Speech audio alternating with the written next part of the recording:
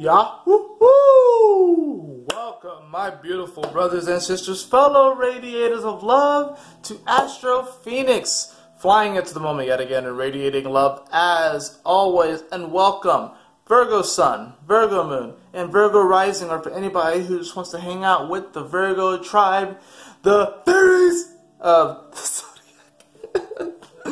The Faeries of the Zodiac, welcome to your March 2019 report. Thank you so much for joining me on this video. And let's see what this month has in store for you all. First card that we have is the King of Swords. We are getting suit cards we're getting court cards for pretty much everyone. The King of Swords in reverse is saying that it's almost like you want, when I'm getting the Suit of Swords, and I've been getting a lot of those, I've been getting the sense of no hard feelings. No hard feelings. No hard feelings. The King of Swords could be speaking to an air sign in your life. It could be speaking to a Gemini, a Libra, or an Aquarius that you're probably not really necessarily seeing eye to eye with. Your ruling planet, Mercury, is about to go retrograde in Pisces. You're opposite sign, so this definitely could be someone who is in a relationship with you, either a friend or a colleague or a romantic partner, a business partner, that you're not necessarily going to be seeing eye to eye. Let's see what else is going on this.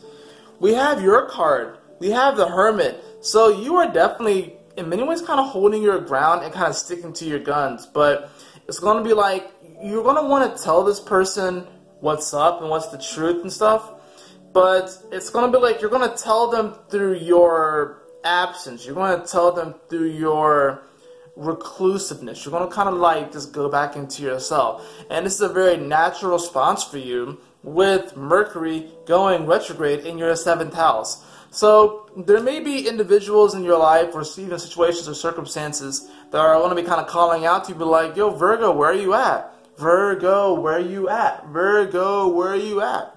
We don't even see you. Tell me, are you even on the map? Most of you all will not know that reference. That's a very particular reference dealing with high school football. At least, you know, like my high school and another high school that was our rival. But that's going to be kind of the energy. People are going to be looking for Virgos, like, yo, Virgo, where are you at? Virgo, where are you at? And it's almost going to be like, I don't want to necessarily, it's going to be like this.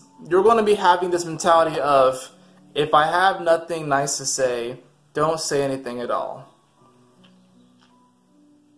That's actually not a bad position to take at all.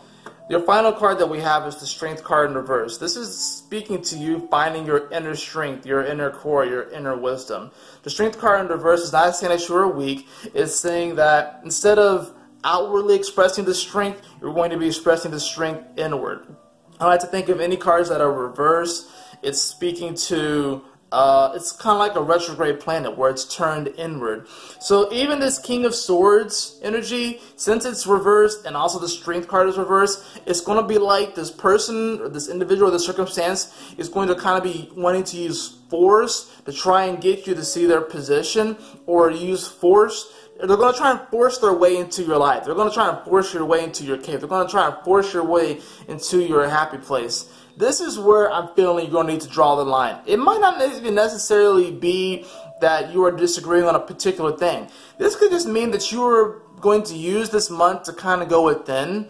And since you're going to be kind of retracting a little bit of that energy from people, situations, and circumstances, they're going to be kind of wanting to force their way into your bubble. And this is probably the energy of that King of Swords, where it's going to be like, no hard feelings, I'm just taking some me time. I'm just taking some me time to kind of gather my resources, to gather my thoughts, to gather my energy, so I can make the best possible decision. And your clarity card that we have is the Nine of Wands. So it's like you're preparing for something. This card and the Seven of Wands are pretty similar, and I like how they do them in this deck, because it shows them both like preparing for something. But what's interesting about this is that these wands are kind of coming up. It looks like the sky, or it looks like the ocean in many ways. It looks like the ocean, like these wands are coming up out of the ocean, and she's standing on this middle one, and then she's holding the 9th one with this fire elemental salamander around her. So it's almost like, Virgo, you're having to retreat because you're preparing for something. You're preparing for something that's coming. You are preparing for this new life. You're preparing for this new you that's coming into fruition. And maybe people aren't necessarily getting that. That's why you're kind of being the hermit. That's why you're going to kind of go within. That's why you're going to kind of become a bit of a recluse, you know. But the Nine of Wands here as the clarity card is saying that, you know, what you're preparing for is not necessarily a battle. It's not necessarily a confrontation. But you are going to be in many ways standing your ground. And you're going to be standing your ground and be like, yo, this is my space. I need to protect my space this month. I need to protect my space this month. Because it's going to be a very, very important month for protecting your space. And based off of how well you do so, is going to really determine how this year is going to go. The sun will move into Aries eventually, which, you know, for you, is the 8th house. So you are already sort of getting, you know, these premonitions of this deep transformation that you're about to go through. Whenever the sun moves into Aries, Virgos go through this deep transformation. Because you got to think about it. Virgo rules reality. When the sun shifts into Aries, it's the new astrological year. And Aries is the persona, it's the ego. So everyone's going to be acting differently. And based off of the way that everyone's acting, reality has to shift. That's why the 8th house of Virgo is this energy, because they have to shift. They have to hold space for this shifting reality. They have to hold space for the world and for the collective that is shifting. So this is a naturally reclusive time for you, because it's like you're having to dive deep into yourself so you can transform all these areas in your life, all these pockets and crevices of your consciousness that you have been ignoring and not necessarily. It's almost going to be like the reflection of people trying to force their way into your bubble is a reflection in many ways of you actually penetrating these deeper bubbles within you and these deeper pockets of your consciousness. And it's going to be interesting, because while you're going to be wanting to protect your space, it's like these inner bubbles are going to want to be protecting their space. You kind of want to go at this with a sense of, the first thing I heard was calm. Because it's almost going to be like, instead of preparing for battle and these aspects of you that you're going to be trying to penetrate their bubble so you can work things out, so you can actually set the vibration of this new world, this new reality for the next astrological year.